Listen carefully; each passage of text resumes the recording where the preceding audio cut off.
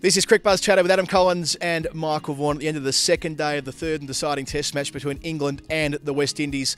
Both sides took 6 wickets today and the West Indies are in a lot of trouble, 6 down for 137 at the close. But Vaughanie, what an opportunity they had at the start of play. They took 4 for 18 in the first half an hour.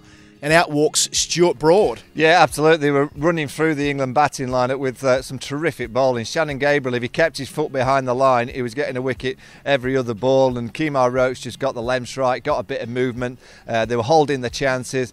And then all of a sudden, Stuart Broad arrived and played like Gary Sobers for about an hour and 20 minutes. It was wonderful striking.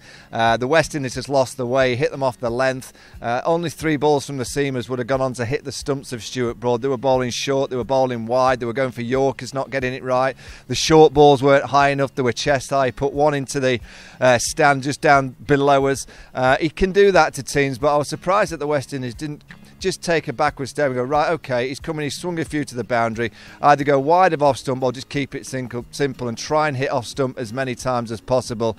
With Dom Bess, they just changed the momentum of the whole of that morning session, and you just felt that glimmer of hope that the West Indies had with those 4 quick wickets. It was just kind of pushed to one side because of that Stuart Broad smashing to the boundaries. It was the 3rd fastest half century for an England test player. They've been playing test cricket for 145 years. It's remarkable to think how he went about it today. 50 brought up in just 33 balls, eventually out for 62.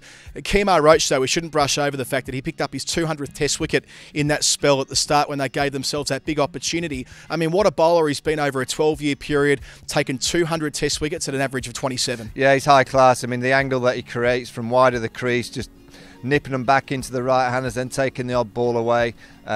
Skillful, bowls a terrific length, hates going for runs. I love that in a bowler.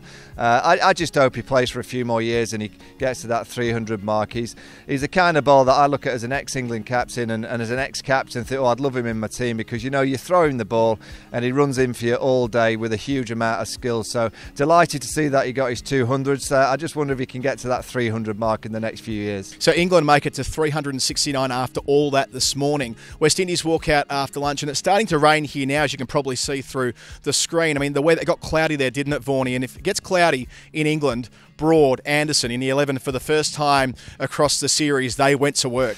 Well, they've played together in Test cricket 117 Test matches, so they know each other's games, and in those Test matches I think they've got 887 wickets. So you could say in these conditions, you know, with the Duke ball in Manchester, a little bit in the pitch, it's probably the hardest pair that you could probably face in world cricket. And when they get the kind of combination going, backed up by Jofra Archer and Chris Woakes, very, very difficult to try and amass something near that score that England got. So it didn't surprise me that the West Indies lost wickets at regular intervals. There was a bit of resistance, particularly from Jason Holder at the end there, but when Anderson and Broad together in these conditions, you only have to look a year ago when they weren't together. Broad on his own made it quite difficult for the Australians, barring Steve Smith and Marnus Labuschagne.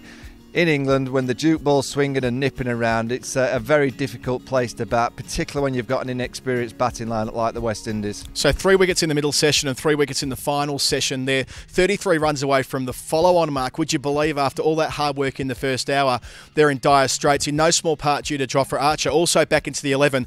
The way he set up John Campbell, it was delicious. Full ball, full ball, full ball, then a vicious bouncer. Yeah, straight at him. He has a funny technique, like he likes to come out of his crease, plays nicely on the front foot, but if you notice where he played that back foot steepler from Jofra Archer, again it's from the crease line. As an opening batsman facing 90 miles an hour, you've got to give yourself that extra 1.5 yards of time, so go back in your crease. Expect that someone like Jofra is going to challenge you with the odd short ball. It was too quick, too steep. Brilliant bowling from Jofra Archer, and I thought the whole bowling unit from an England perspective today was right on it. They bowled for dots, they bowled for discipline, and they just knew that they just kept on chipping away, knowing that the wickets were going to fall. So it was a real team collective bowling unit. And England in the last 2 Test matches, I have to say, they've played proper Test match cricket, very disciplined with the bat.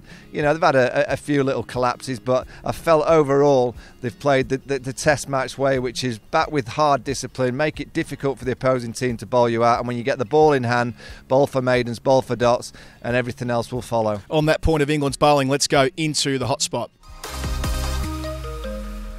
Vaughan, in the hotspot, it was said on television today by Nasser Hussain that he thinks this might be the best quartet that could ever be assembled for England in terms of pace bowling at one venue, as far as the conditions today and so on. Anderson brought all their experience, Jofra Archer's extreme pace, and then Wokes, who had middle stump cartwheeling towards the end of the day, the 6th wicket to fall in the afternoon. Is that how you see it as well? You can't get it much better than this at the moment. No, I think he's probably spot on. I mean, you only have to look at the amount of wickets that combination has got, particularly Broad and Anderson, with the Duke ball in these conditions, clouds around.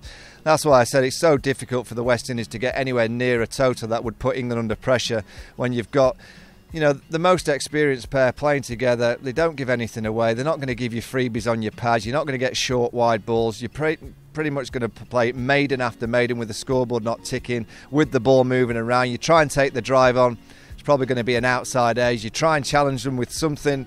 They've got all the experience to try and say, you can't do anything to really put us off our lens. So, yeah, as a quartet, I think Archer and Chris Wokes have still got a little bit of a way to go to get to near that combination. But as four bowlers, I mean, I had a nice attack in 2005. I certainly will ever talk those four down that I was lucky to captain. But I don't think Nasser's too far off the mark of what he said. And pressing fast forward, Vaughan, the bounce back ability of this West Indies side we've talked about throughout the series, and they showed it this morning to their credit. But when Broad went nuts, they just couldn't find it, and then of course that was reflected in their batting. Have they finally hit the wall? Has it taken to this part of the series to completely lose what they had earlier on? Yeah, I think they'll fight. They're always going to do that under a Jason Holder team, but. You know, I just look at the two teams on paper. We've got to be honest, England are a better Test match team in these conditions. What I look at is how England lost a Test match. You know, they lost the first Test match because they didn't bat well enough, didn't play with enough discipline. Since that, it was, again, a wake-up call. I don't know how many wake-up calls the Test match team here in England need to have, but it seems to be at the start of every series, they need to go 1-0 down to suddenly press them into playing the proper Test match way. I give them a target. Try and start against Pakistan like they've finished against the West Indies. It's quite nice to go 1-0 up in a series rather than come from 1-0 behind. But England are a better Test match team at this stage than the West Indies. The West Indies are growing, they're in transition. There's a lot of promising signs, so you can see them over the next 2 or 3 years become a better Test match team. But nothing has surprised me with the result over the course of the last 2 weeks. Yeah, the good news is the forecast looks okay for tomorrow. It may rain later in the Test match, but whether England choose to enforce a follow-on if they get the opportunity, that will probably be resolved early tomorrow if they get a bit of a run on. Of course, follow it all on the Cricbuzz live blog, and then it stumps on Cricbuzz Chatter with Adam Collins and Michael Vaughan.